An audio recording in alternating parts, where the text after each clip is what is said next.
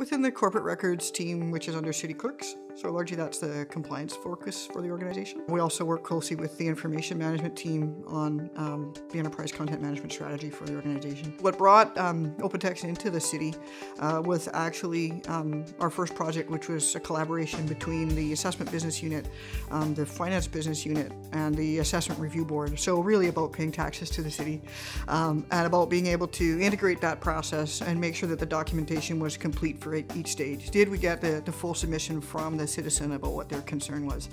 Do we have the right defense of the initial assessment we provided, and then the hearing and review process for finalizing that? Since then, it's expanded into online permit applications.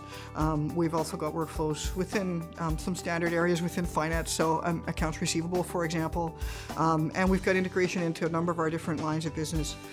So if you're within the GIS app at the City of Calgary, you can then click on an asset location and see information about that sign or that streetlight. Also got information about the water and sewer infrastructure, information about the land database that we have, and then just some of the ongoing kind of working documents for groups that are more document-based. Research information, reports that have been written about different kinds of things. We've got the entire council collection within Content Server.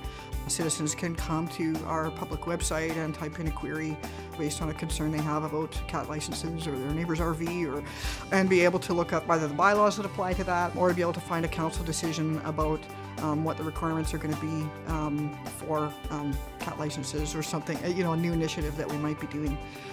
So what's exciting to us about Content Server is really the flexibility to be able to take the toolkit that OpenText provides and to be able to pull out of that the different pieces that are going to suit those business cases. We're a big organization, and a lot of times content gets created or received by one work group, but it continues to be used in other places within the corporation. And not everybody's aware of that if they're at stage A or stage B. By having people within the same system, then we can help follow those information flows across the organization. And the business units don't necessarily have to be aware of that. We can help tie that together for them.